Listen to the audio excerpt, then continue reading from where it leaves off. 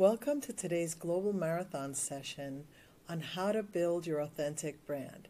I'm Doris Gonzalez with IBM Employee Communications, and I'll be moderating today's session. We've selected 3 panelists who will give you a very distinct journey through their careers, but also offer some very tactical advice to help everyone build their own authentic brand. Dory Clark is an adjunct professor at Duke University. She's also the author of countless of books. I highly recommend them about building brands, about reinventing yourself. It's an excellent opportunity for us to hear from Dory today, and I'm very excited to have her on the panel. We also have a Nobel Prize winner, Dr. Frances Arnold, who's professor of chemical engineering and bioengineering and biochemistry at Caltech. Shudon Brown, she's very new to her career at IBM, and she's a software product manager and a graduate of PTech. That's an IBM-focused high school program that was created to stimulate the STEM workforce. Students can graduate simultaneously with a high school diploma and an associate's degree and be career ready. So buckle up. We're really excited to hear their stories and, of course, to hear your questions and stories to continue to stimulate this discussion, not just around building a brand, but building a brand as a STEM professional. So thanks again for joining. Let's hear from our panelists. Hello, everyone, and welcome. My name is Shelley Diamond, and I'm a member of the professional staff at the California Institute of Technology. Dr. Frances Arnold is the Linus Pauling Professor of Chemical Engineering, Bioengineering, and Biochemistry at the California Institute of Technology, where she has pioneered methods of directed protein evolution that are used to engineer better proteins for applications in alternative energy, chemicals, and medicine. Dr. Arnold holds many patents and has founded several companies to extend her research into commercial products for renewable resources and non-toxic modes of pest control. Her current research with her students continues to focus on evolution of new enzymes and improving protein engineering methods using machine learning. Frances, welcome and congratulations. You just received the well-deserved Nobel Prize for Chemistry in your work, to go along with your other prestigious awards as well.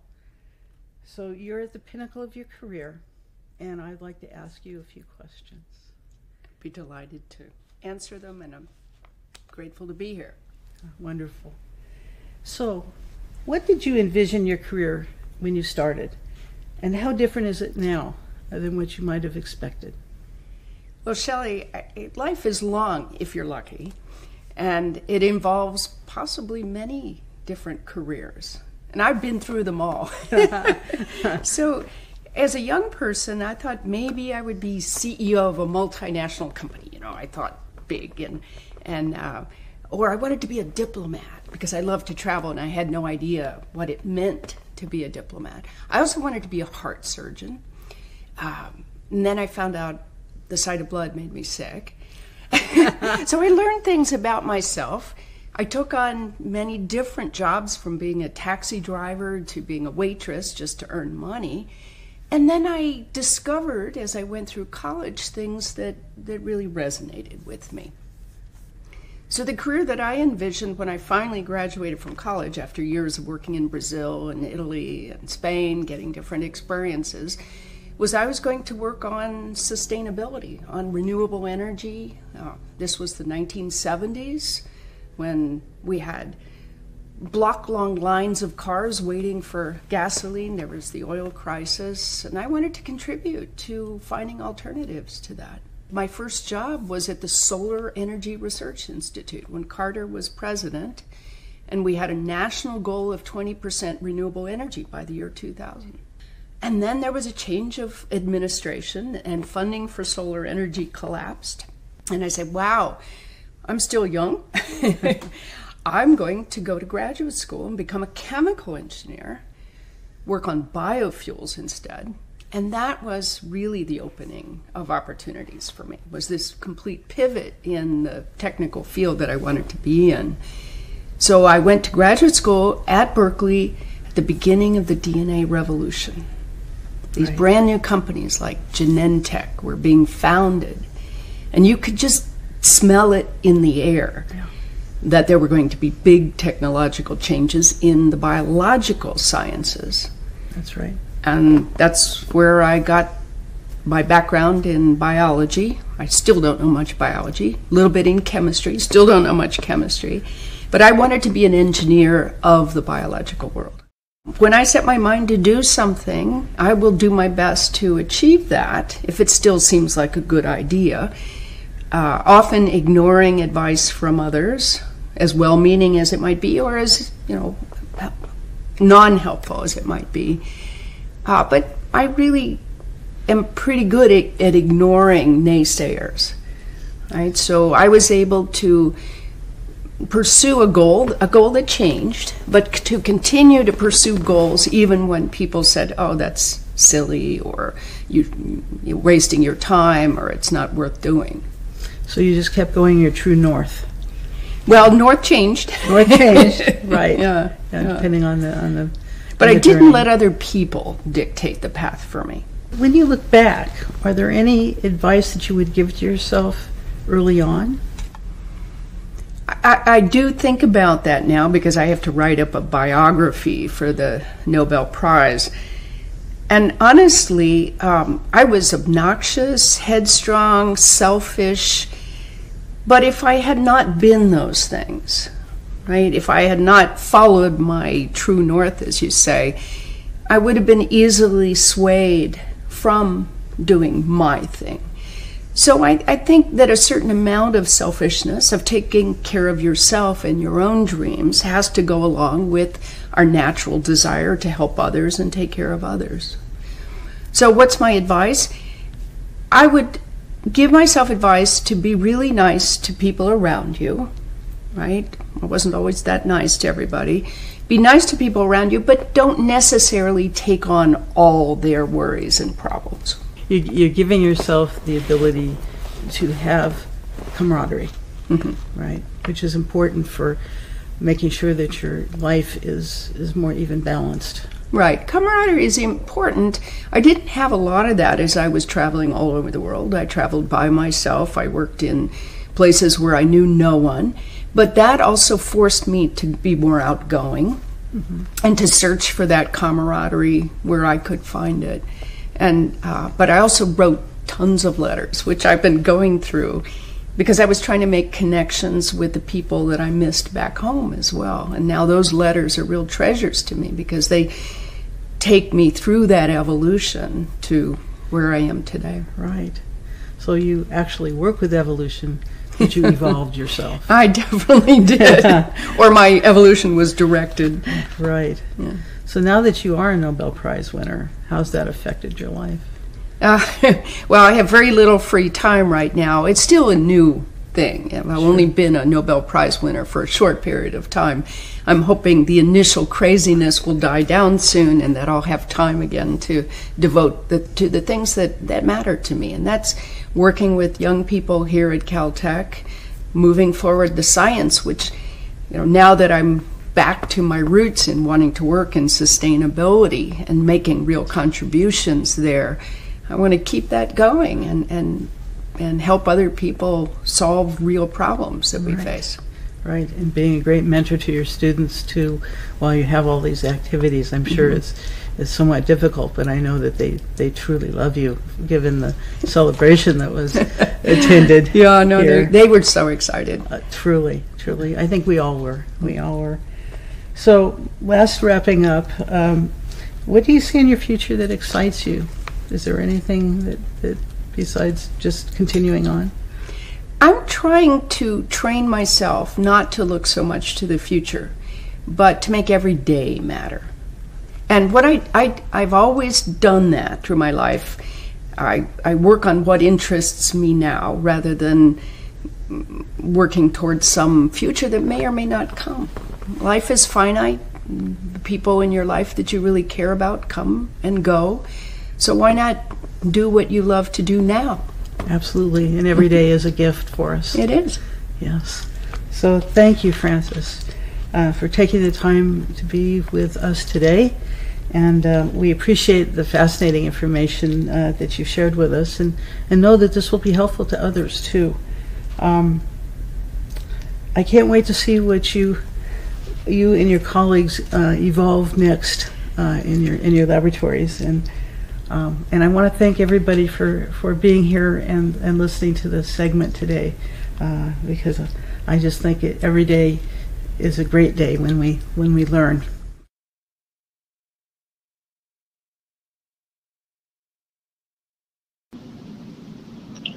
Hi, this is Lori Clark. I'm here today to talk about how you can build your brand authentically as a STEM leader. And part of why this is so important for all of us to think about is that ultimately it's about making sure at a really fundamental level that people truly understand who you are and what you're capable of. But we know it's not always an easy process, right? I mean, we live in a world where increasingly every day people are getting busier, more frenetic, more frenzied. There's all kinds of talk about social media and things like that. But in the corporate world, it actually gets even more intensified because there's meetings that people are running to. There was actually a study that was done by the Atlassian group that said that the average professional in the corporate world attends 62 meetings per month. It's an average of about 2 or 3 meetings per day. You take that, you take email, and in between all of that, it becomes really difficult for people to even have the bandwidth to get done these, the basic elements of what their job is, much less for them to be able to really take the time in a thoughtful and concerted way to be thinking about the people around them, their colleagues, even their direct reports, in terms of who is this person really? What talents do they have that maybe we could develop a little bit more? Or how could we tap that a little bit better? Or how could we help this person create the kind of career and career trajectory that would be the best thing for her? Other people, unfortunately, don't really have the time, or at least don't really take the time to be thinking about those things. And so that is why, especially early in your career, it's really important for you to be thinking about this. You need to be your own best advocate. And that involves really understanding who you are, where you want to go, and getting clear and getting good at conveying that value to other people. But of course, right, there's a little bit of a trick to the process, because when we talk about this, when we talk about building your brand and what's your personal brand, a lot of times people get a picture like this in their heads, which is, oh God, I don't want to be like this guy. I don't want to be like Mr. Car Salesman. Hey, buy what I've got. Nobody wants to be thought of as that obnoxious person that's always selling themselves and always trying to be, thumping their chest and talking about how great they are. Obviously, right? Nobody likes those people. Nobody wants to be that person.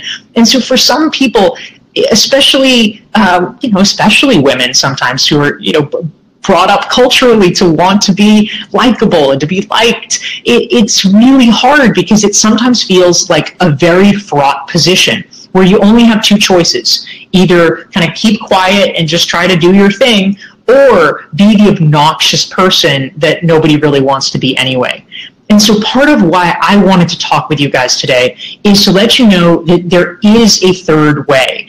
I have done a lot of research on these topics. I actually wrote a book a few years ago called Reinventing You, which is about personal branding. I teach for the Fuqua School of Business at Duke, so spend a lot of time thinking about and researching and talking about questions of how to build your brand effectively as a leader. And I want you to know it does not have to be like the car salesman guy. That's actually a caricature of personal branding. That is personal branding done badly.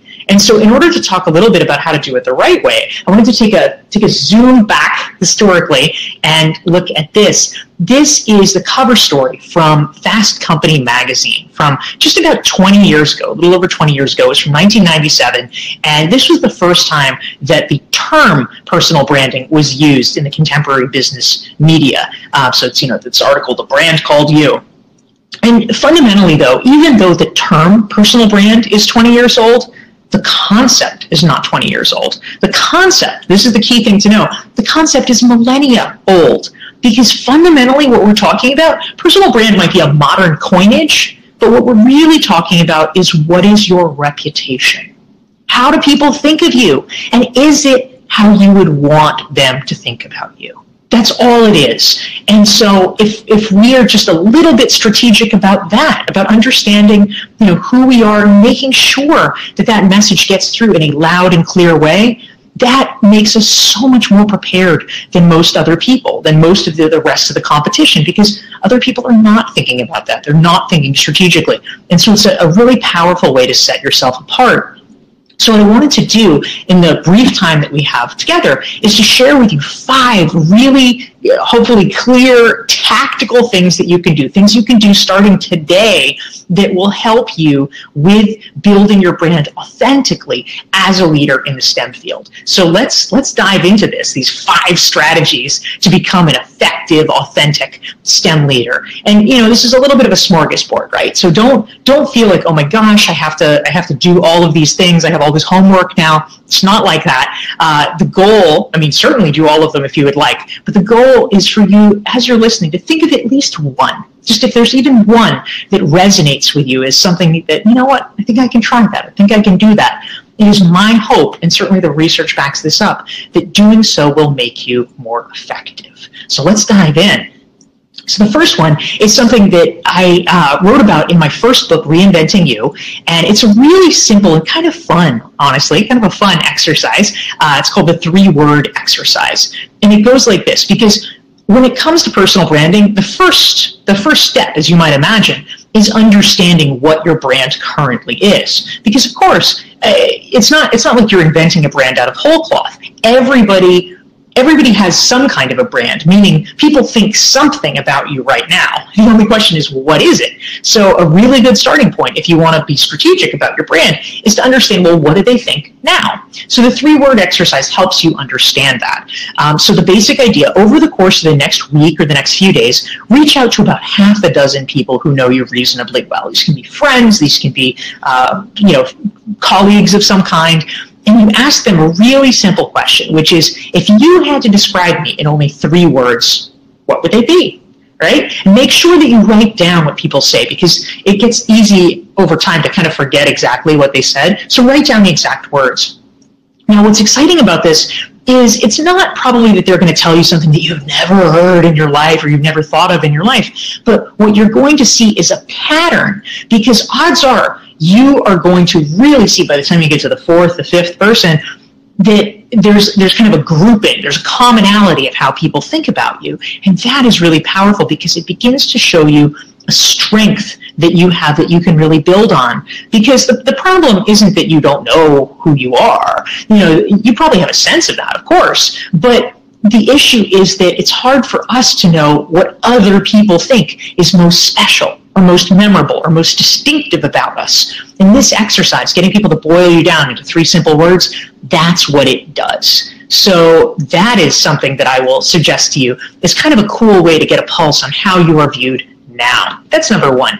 So the next thing that I wanted to talk to you about is the concept of executive presence. Now, this is something that a lot of research has been done by the Center for Talent Innovation, which is a think tank in New York. Now, you may have heard the term executive presence. It often gets thrown around, frankly, as a way of justifying who advances in an organization and who doesn't, right? It's kind of amorphous. It's like, well, she has executive presence and she doesn't. Well, what does that mean? Basically, if in a literal sense, it's like, oh, well, she looks like a leader and this other one doesn't. That's pretty squiggly, right? How do you make sure that you're the one that looks like a leader? Well, that's what the Center for Talent Innovation wanted to focus in on.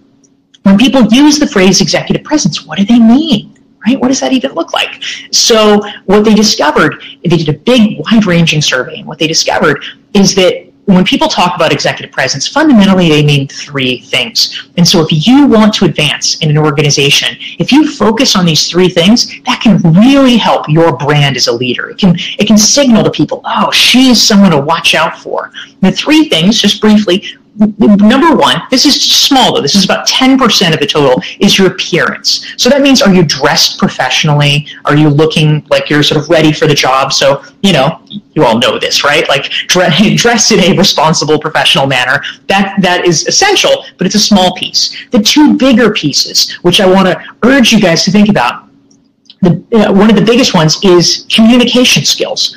Are you an effective speaker, especially a presenter, public speaking? If this is an area that's weak for you, focus on that. Take the class, take the Toastmasters, because it's a way for you to really demonstrate by being a powerful speaker that you are ready to lead. So that is a great thing that you can focus in on and skill you can develop. And for gravitas, what they mean by that basically is, in a moment of crisis, are you someone that people feel like they can count on? Are you somebody who keeps a cool head in the midst of crisis? If you are, that marks you as a leader. So cultivating those skills can make a really big difference. That's number two. Number three, a story that I tell in my book, Reinventing You, is about this woman. Her name is Joanne Chang. What I love about her story, Joanne actually entered a new career for herself. She had worked for a while as a management consultant, decided she didn't like it, but she wanted to enter a new field that she had no training in. She wanted to be a chef. And, why would somebody hire somebody as an aspiring chef with no training, no credentials? But what she did, which was genius, was she didn't just look for job openings and say, oh, I guess I'll apply for that. I guess I'll apply for that. If you do that, you're in the slush pile. You're just undifferentiated. What she did instead, she started from a different place and she asked for what she wanted. She made a list of the top dozen chefs that she admired in her city, and she wrote them personal letters, letting them know why she admired them and what she could bring to the table. And she said, look, I know I don't have experience doing this, but I'm willing to learn. I'm willing to try anything. I have these other skills I can bring to the table, because she'd been a management consultant. She had a lot to offer. And the first chef who got her letter saw it and said, you know what, I'll give her a chance. And so within a week, Joanne had her first job. She's subsequently gone on to have an illustrious career. She's won James Beard Awards, which is the highest award in the industry. She now owns 4 bakeries and a restaurant. She's very successful, but it started because she wasn't just passively waiting for opportunities to come to her. She saw what she wanted. She saw who she wanted to work with and learn from. She raised her hand and said, how about you consider me? And it worked. So asking for what you want is key. Now, another thing that as we think about our personal brand is really important for us, especially if we're talking about underrepresented minorities, such as women, in STEM, is the concept of covering. Now, this is something that I wrote a piece about with a colleague of mine, Christy Smith, in the Harvard Business Review. There was research done on this by Kenji Yoshino at NYU and the Deloitte Leadership Center for Inclusion.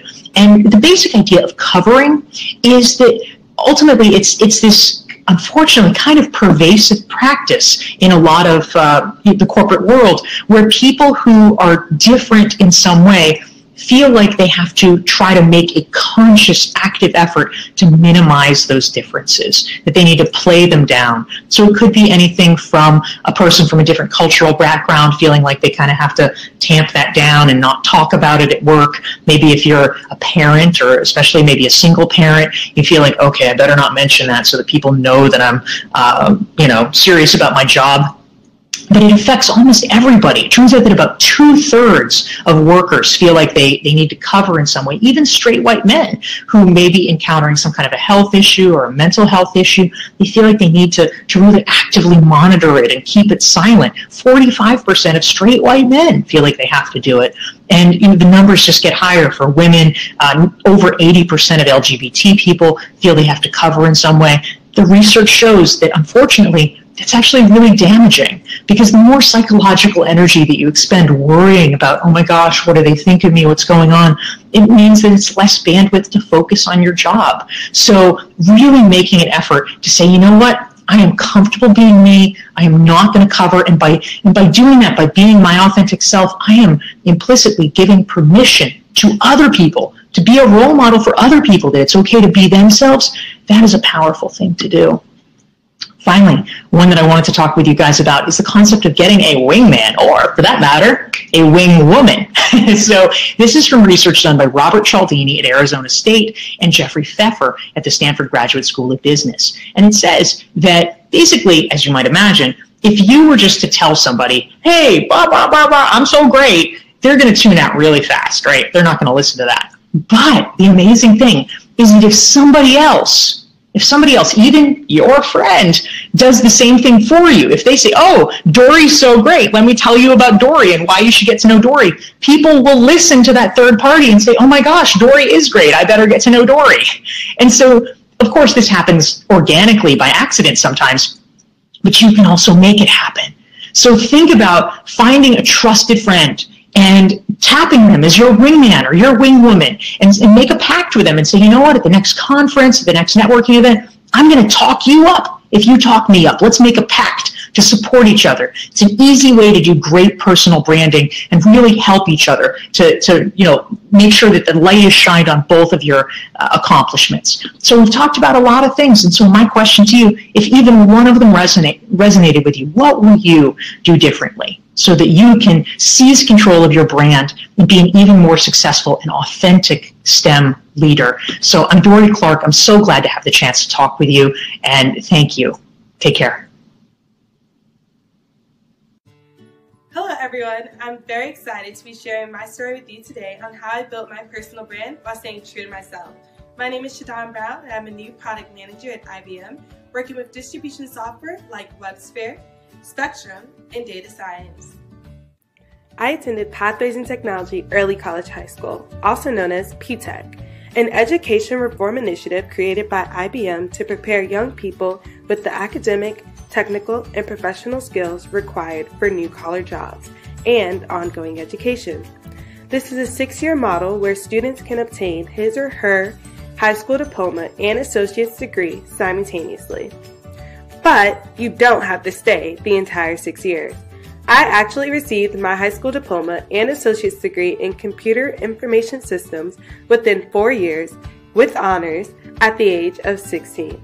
I then relocated to North Carolina with my entire family to attend William Peace University, graduating at the age of 18 with a bachelor's degree in business analytics. I am currently enrolled in the full-time online master's program at North Carolina Agricultural and Technical State University studying information technology. But let's start at the beginning. When I was 10 years old, I was fascinated by marine life. I wanted to explore it further. I became obsessed with figuring out how I was going to do this. Around the 8th grade, it was time to pick high schools. And I found it! The school for me, especially designed to train marine biologists located in New York City. I was so excited I went to the website and was reading about all these student experiences, and then I saw it. The reason why this was not in the middle of the city. They were going in the field to get hands-on experience, but the field is like water where marine life live. I knew in that moment that being a marine biologist was not going to work for me because I can't swim. It was time to find a new plan. That's when my mom discovered P-Tech, and my journey into developing my personal brand started well before I was even aware. Over my first 2 years at P-Tech, I was exposed to electrical mechanical technology, or EMT, and computer programming. I've always had an open mind, so I tried to love both and learned 2 things about myself in the process. First, math was going to be a fun challenge for me, but also circuits, breadboards, and logic gates were beyond me. I mean, I could not tell an AND gate from an OR gate no matter what I tried. All I could imagine was someone flipping a switch and an entire system going poof because I messed up a logic gate. That was the end of EMT for me. Second thing was that I loved computer programming. It was like I discovered a whole new world.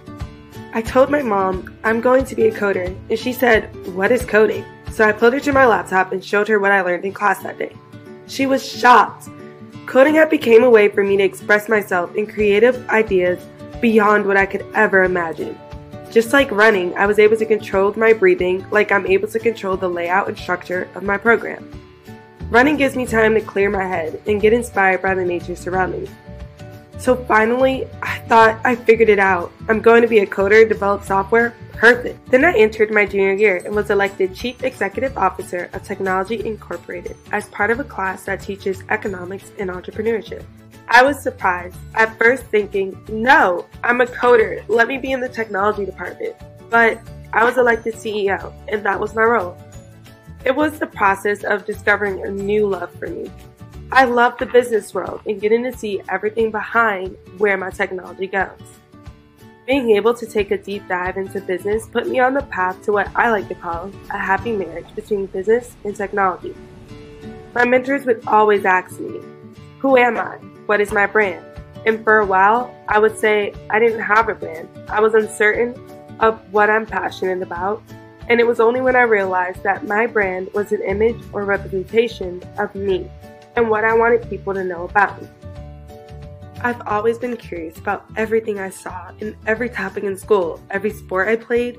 Curiosity eventually evolved into an endless hunger for knowledge, dedicating myself to discover new passions and never turning down my curious thoughts.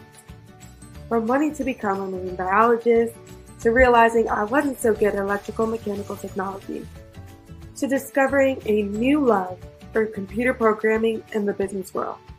I realized Shadon is more than just one thing. Like a flower, I blossom into so many things while staying true to my core and expressing myself in endless vibrant colors. Shadon is always someone in neon sneakers, with her psychedelic pen and shimmery gloss notebook. Shadon is a coder, a sister, cousin, friend, student, passionate about horses, loves track, soccer, crochet, music, dance, robotics, trebuchet, basketball, accounting, gaming, photography, education, and so much more, including inspiring future generations. My brand goes beyond one thing. My brand is everything my flower blossoms into. My brand is me. Being the youngest in the room won't change for a while, but with confidence in what I do, my age will never hold me back. Time is forever changing, and I'm forever going. This is just the beginning, and I can't wait for the next chapters of Shadon to be written. Wow.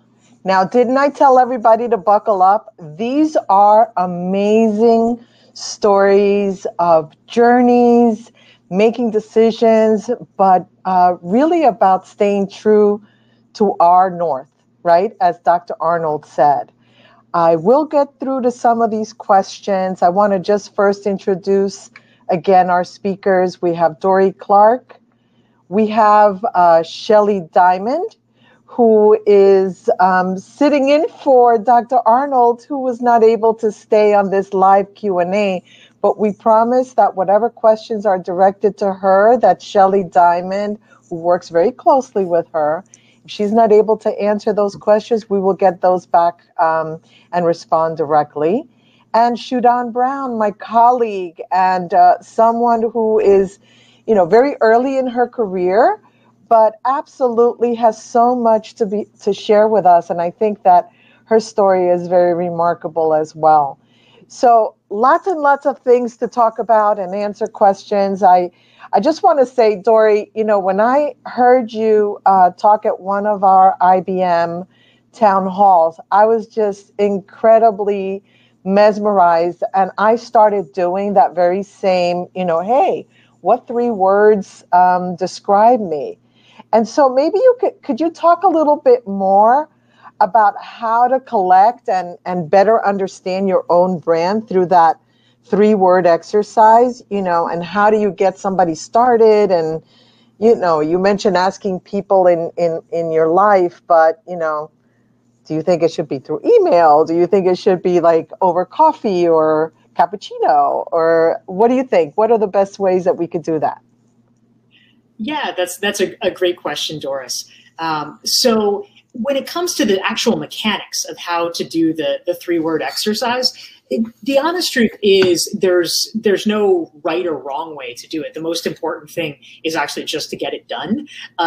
So I have folks who have done it a lot of different ways. There's actually a guy that I wrote about for a couple of years, I was a columnist for Forbes. And so I wrote about this guy because he really took the 3-word exercise to heart. And so in his case, he sent out an email to a pretty wide swath of his friends. And he's like, hey guys, do me this quick favor, will you email me back your 3 words for me? And that was great because he was able to get a kind of big data set, as it were, and that was pretty informative. And honestly, it doesn't take people a lot of time. I mean, it takes them maybe a minute or two to think about it, so it's not like a big heavy ask for people. I also think you don't have to make it a portentous activity. It's not like, let me take you out for lunch and sit you down and we have this kind of serious conversation. It really can be a pretty low-key, easy thing. I always tell people, if you're not sure how to start the conversation or it feels weird, blame me. Just say, hey, I had this webinar and this crazy person, Dory Clark, said you need to ask people to name your 3 words. And so, will you do that for me? What are my 3 words? And that way you can get the data and get the information and you can start learning from it. That's really great. Thank you so much. Dory, one of the questions online is, what's the biggest barrier you faced in achieving your eminence, your leadership eminence? Can you share that with us? And then I'm going to go to Shelley next. Yeah, absolutely. And thank you, whoever called me eminent. I appreciate that. That gets an official jazz hand. So thank you. So what I would say, and I advise a lot of people. I do a lot of executive coaching as well. And so it's not necessarily just my experience, but I've seen from a lot of professionals that probably the biggest barrier in a lot of ways is that everything takes longer than you want it to. And while you are in the process of trying to get wherever you're going, meet whatever your career objective is, it is very, very difficult in the moment to be able to tell the difference between it's not working and it's not working yet. And so a huge issue is that, we all kind of intellectually know, like, oh, okay, things don't happen overnight, right? But like, what does that mean? Well, sometimes people think, oh, well, it doesn't happen overnight. Like, it's not going to happen in 2 weeks. But like in 3 months, you're like, why is it not happening? And ultimately, it actually really takes a while for you to establish the kind of brand that you want. It's something that you have to have faith in. You have to really believe in yourself and believe in the process enough to trust that it will happen, because too many people give up just before the finish line. I mean, as one tangible example for me, in my case, in working to sort of build my brand as someone with expertise in my field, one of the big ways that I did it was by blogging and by sharing content in my field. And it took between 200 and 300 articles that I published, which is over a period of 2 to 3 years, before I started getting a meaningful number of inbound inquiries of people being like, oh, hey, I saw your article. This was really interesting. Would you come speak for us? Would you come consult for us? 200 to 300. So it's a lot more than most people think. And so for you guys, if you're working, for instance, in a corporation, and let's say you're trying to build your network, it's not like one lunch or 2 lunches with people is going to build your network. It's the kind of thing where you need to start thinking, how can I have coffee or have a meeting or something with somebody every single week, so that I can meet 50 people over the course of a year or 100 people over the course of 2 years. That is how, over time, you're really able to build the kind of network, the kind of connections, and the kind of brand in your company and in your industry that you want. Great. Thanks so much. That's really great, Dory. There's a couple of questions that you may want to answer later on, and you can pick and choose. But I wanted to just turn over to Shelley.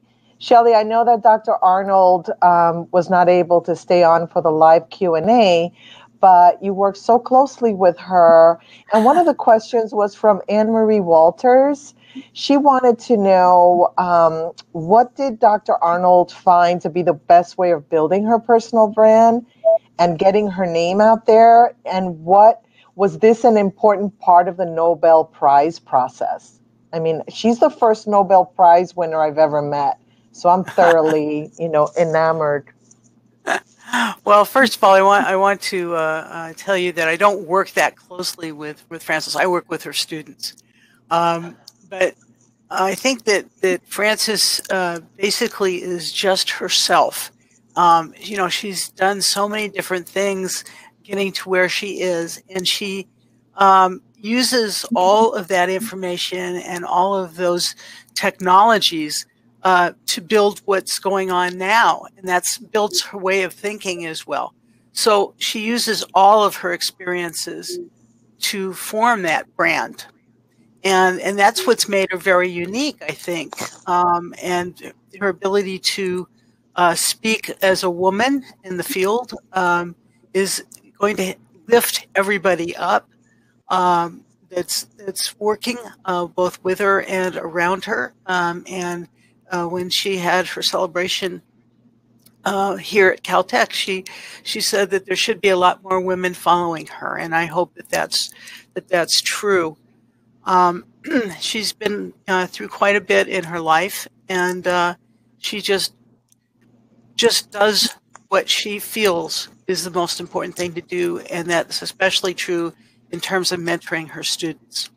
So she feels that her students are really what has led her to the prize, and that's a celebration for the entire lab. I hope that answers some of that question. No, that's really great. Thank you so much, Shelley. Shudan, I just loved your presentation as well. I think each one of our speakers today has done, again, a great job in telling us about their journey. I know how you got the college degree at age 16, but I think everybody listening and watching right now would be very curious to know, how'd you manage to do that? 16, graduate degree, you graduated with a college degree. Can you tell us more about P-TECH? And then also tell us, in terms of your personal brand, I know you're early in your career, but how do you want to be viewed? So a two-part question. So for me to graduate at 16 with my high school diploma and a college degree, it was a lot of hard work, more than I anticipated. I actually didn't know I was headed on that path until far late into my senior year. That's when they I say they revealed the story for me, because I believe they were keeping it a secret, so that I'd keep that work ethic and that drive to get it done. But at P-TECH, you're able to simultaneously take your high school classes, and after you meet specific benchmarks that are set, you're able to start taking your college classes at the same time. So you have almost an integrated schedule with high school classes and college classes. And as you progress in high school, you also progress in the amount of credits that you're accumulating in college. And that adds up to enough credits to get an associate's degree. And you also have the credits for your high school diploma. For me, I did it in 4 years. There are people that are now doing it in 3.5 years. Graduating college before they graduate high school, and also you're able to stay a full 6 years if you need it, and 5 years as well. So it's a lot of hard work, but it's a fun challenge, and it's really exciting. It's like there's always support systems and a lot of help around the P-TECH community in the school, along with the college professors to help you progress with the work and understand what's going on. For the second part of your question, the way I would like people to perceive me, honestly, is a person that is willing to help and continuously grow. I love to communicate with people and share my story, as well as help others reach their goals and understand what paths that they have available to them, or that they might like to take in the future. Definitely, the number one thing is to always be curious.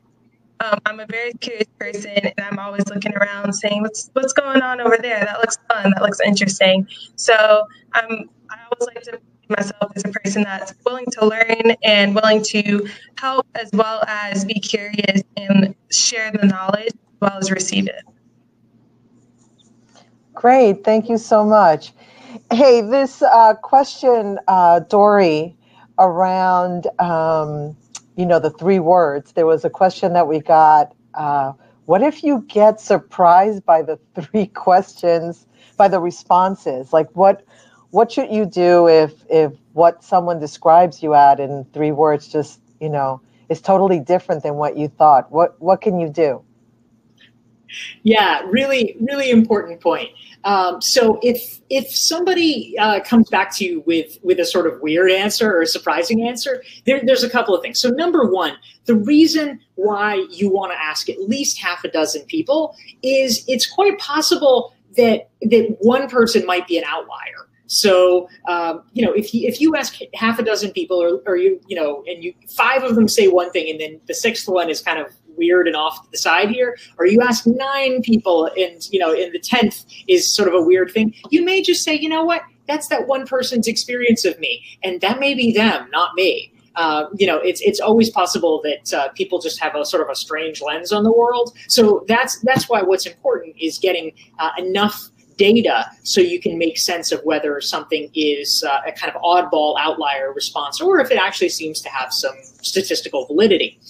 Now, if it turns out that multiple people are saying something about you that you really don't expect, then that's actually extremely interesting and extremely valuable. Now, for the majority of people, I mean, if you are a quiet person, you probably know you're quiet, right? Like it's most people are probably not going to be shocked or blindsided by what they hear. But if you are in a situation where it turns out that you're coming across in a way that is truly surprising to you, then this is actually great knowledge for you to have ASAP, because none of us wants to be sending the wrong message. You want to actually really trace that back and say, wait a minute, if everybody is seeing me in this way that I wasn't anticipating, what am I doing to send that message? And so for the people who say these things that you trust and that you feel comfortable with, I would follow up potentially. It doesn't have to be in the moment. It can be a little bit later. But I would follow up and say, when you said that that you thought of me as very,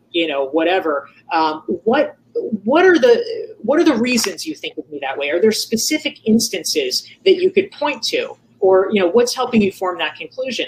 And that can be really valuable for you, because you may, in fact, want to adjust that behavior, or you may want to, if it turns out it's actually surprisingly great, you may want to lean into that behavior and do more of it. But it's a really useful piece of information and something that you otherwise could not have gotten on your own. Great, thanks. Dory, your cat was bouncing back and forth they were just freaking out. They love the guest star. That's the thing about cats and webinars. They cannot resist. If there are any agents on this call, they're like, pick me. Dory, I think we'll close out this session around the 3 words, but there was a question from Kristen who said, what are your 3 words that you've gotten? Oh, yeah, turn the tables. I like you, Kristen. Yeah. Well, one thing that was actually very interesting for me, when I first did this exercise on myself, like probably 10 years ago, something like that. Something that I learned that I actually thought was kind of interesting and was a surprise for me was I asked a bunch of clients what they thought about me, what were their 3 words. And I heard from a number of them that they were actually describing me as fun.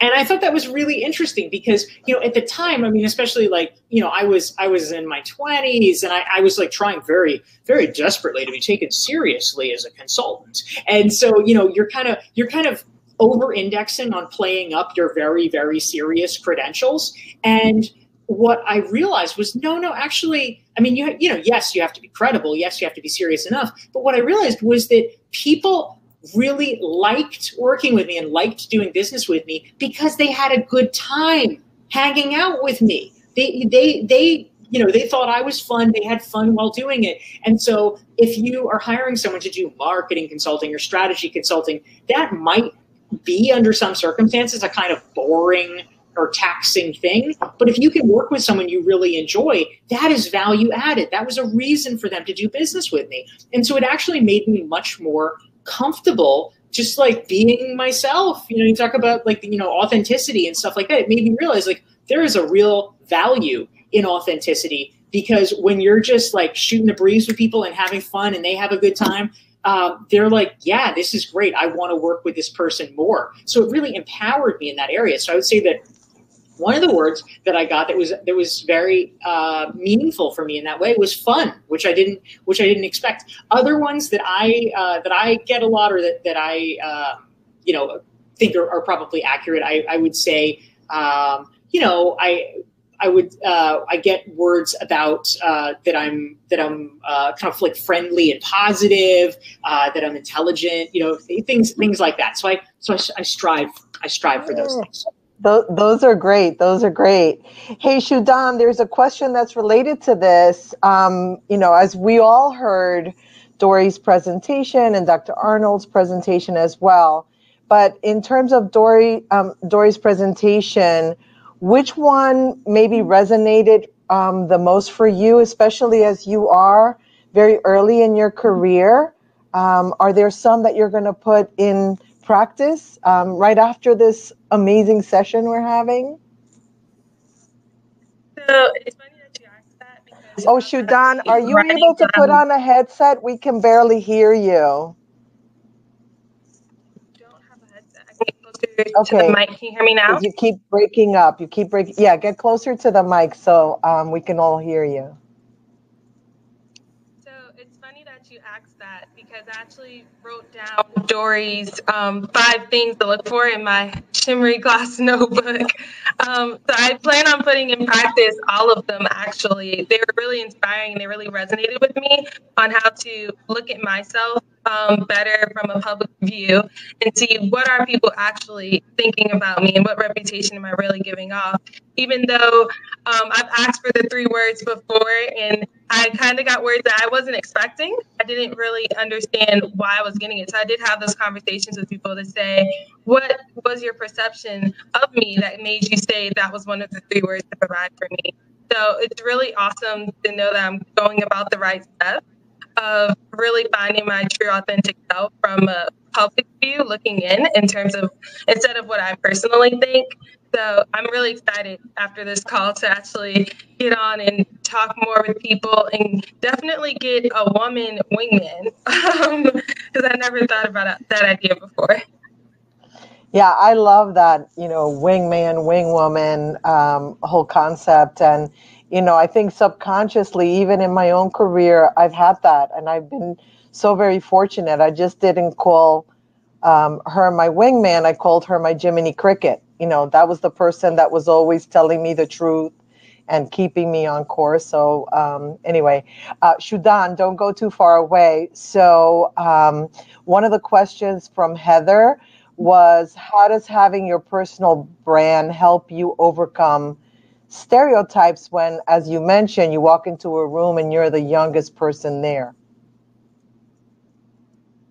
So having my personal brand helps me overcome stereotypes because I'm able to walk in the room and people know that I have the skills to be here and I have the credentials to hold a conversation, even though I'm only 19 and they may have been in their career for my entire life. So that's definitely something that helps me stand my ground and be more confident in conversations that I have with people. And especially when I'm in those big meetings and everyone's kind of shooting out ideas, they look at me thinking I'm going to be more silent, but I actually am very outspoken with my ideas to get them attention because I have that confidence in myself now with the personal brand that they're going to take me seriously instead of just thinking, oh, this young girl's trying to come in here and run the show. Okay, great. Thanks. Shelley, we had a few questions about Dr. Arnold being a Nobel laureate. And so how do you think, having been awarded the Nobel Prize has affected Dr. Arnold's career at Caltech? And how is her work being viewed at the university? Well, I'm sure that her view from the university and beyond it's really brought a lot of spotlight to her. But she just received another prize just 2 weeks ago. So things are heating up and she has very little time to go back to her students and in lab because she's constantly taking interviews and traveling. So it's been a little difficult for her in the sense that she's had to change what she needs to do to keep herself in balance. But I think that she's handling it well. The fact that she wanted to do this video for us actually shows that she thinks that what Discover E is doing and what we're doing here at this broadcast is important, especially for women and women engineers and students. So she wants to give back gracefully to the community as much as she can when time allows. But I think, things will settle back down. As she said, she hopes to be able to get back to her students because the students are where it's at. That's what makes her research go. Sure. That's the fuel. So, but it doesn't hurt to have the recognition, but it also comes with responsibility and also a certain amount of burden. Because she's a role model now and a representative for all of us, and I'm very proud of her. I can hear that. I can feel that. That's fantastic, and I totally understand that. This question is coming from Maria. She saw a recent article in Harvard Business Review that mentioned that women need a close group of other women to help them move into better jobs. What are your thoughts on creating a group of advisors? Have you done this? This is going to go, we'll ask you, Don, first. We'll, Shelley, welcome your feedback as well, and then Dory. So creating a group of advisors has been extremely important in my career, especially since I'm only about 8 months into a full-time career at IBM. It's helped me learn about the various departments within the company, and just having that solid sound group that I know I can bounce ideas off of, or even go to them when I think something's not going the way it should be in my mind. And they're awesome in helping me figure out if I'm too static in my position, if I've gotten too comfortable. And I think a group of advisors is really awesome to help that, because you may not always know when you're just going with the flow and you're not actually pushing yourself to your full capacity. So having a group of advisors that are willing to tell you that honest truth and let you know it's time to look for a new position, it's time to challenge yourself more, is an awesome opportunity, and it's a great resource. Absolutely agree. Shelley? Well, I really think that it's really important to have mentors that you can look up to and receive advice from without getting too self-conscious. And I think that having a group of women to help champion that is always important, and to give feedback on how things are going, and a listening post for what's out there and where you should be putting your energy to a certain extent. The times we live in are changing rapidly, and having more feelers out for that is really important. Certainly the movement for being a force for science is important, and engineering. And as the women's movement has been moving forward on this, science is also, and the combination can be very powerful when we all come together and work together on the goals. So, it's very difficult these days to get grants, and the budgets are been very much tightening and look to be even more tightening. And so collaboration is really important. If there are commonalities between labs, we need to be able to take advantage of that and help each other to get the pilot projects going and up and moving. And working with women is different than working with men. It's just the personalities are different. And I think that there's a collegiality between women that can actually move things forward in a productive way, where we don't have to be fighting against things in our heads that are holding us back. Thank you so much, Shelley. And Dory, in 1 minute, close us out. Can you give us your feedback on that? Absolutely. So when it comes to building a tight coterie of female friends. The questioner is referring to some research that was just published in HBR by Brian Uzi, who's a scholar at the Kellogg School of Management at Northwestern, and I thought it was really interesting. Essentially, what it's saying is you can't just have breadth. Like, we all know that we need to know lots of people, but especially for women, you need depth. You need real deep connections, deep trusted connections with people. Why is this so important? I will tell you. It is because, number one, people want to help their friends. And so your friends are going to be advocating for you. They're going to be the kind of, sponsors that can push you forward when you're not in the room. Also, friends are people who can speak openly and honestly about tricky things that our culture doesn't like to talk about, like money and salaries and how much are you making for that and how much. Absolutely. Yeah. That's great. So with that, I have to, this concludes our presentation, but I do want to say not just a thanks to our amazing speakers and panelists, but to those who joined this discussion online, as well as those who will be watching from India. I want to say a special shout out. And please come back next week for the next Global Marathon session. I don't know that it's going to be better than this, but, all of them have been absolutely phenomenal. So thanks again to our speakers, and just have a wonderful day and evening, everyone.